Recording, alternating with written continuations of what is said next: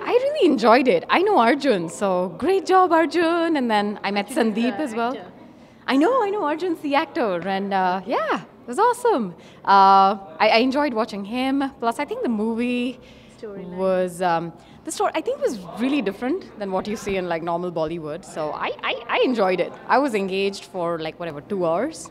Yeah, it was really. Recommend it to people? I definitely would. It's like a lovely art film versus normal Bollywood.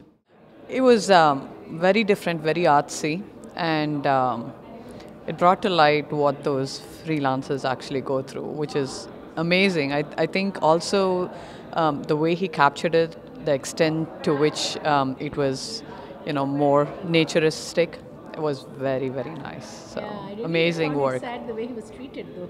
I know. Oh, that was scary. I hope it doesn't happen in real life, but Yeah, I hope it doesn't. yeah. So, would you recommend it to people? Definitely, definitely. I mean, there are so many artistic people around, and I'm sure they'll.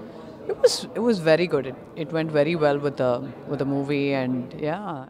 Very happy to have come with Shreelancer to San Francisco, and this is my third independent feature film, as you said.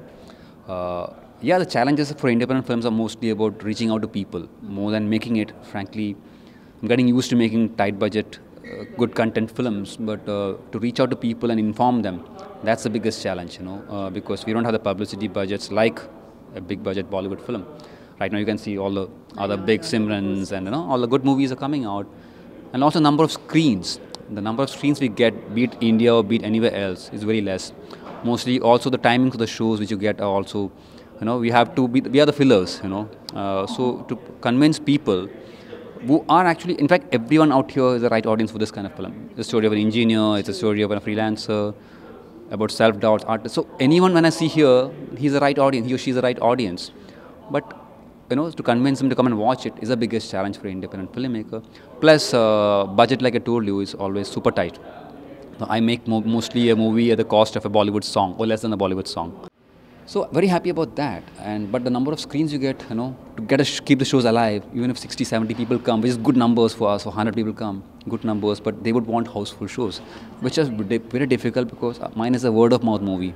It's totally first day less, second more, third more. Similarly in the US, initial very few, now slowly, Has it been released in New York yet? Have you shot Not it yet. in New York? I'm only in the film festival. Yeah, this is in US. I would say the first Fremont, first show. Here too, there's no publicity beyond, thanks to. I wish I'd known earlier. Yeah, thanks to Media Connect and these people who they own the theatre, Crayon Media. They have given me this release. Even in New Jersey, we're releasing on 22nd onwards. The next, they own theatre. The same guys. Yeah, Cine Grand. Yeah.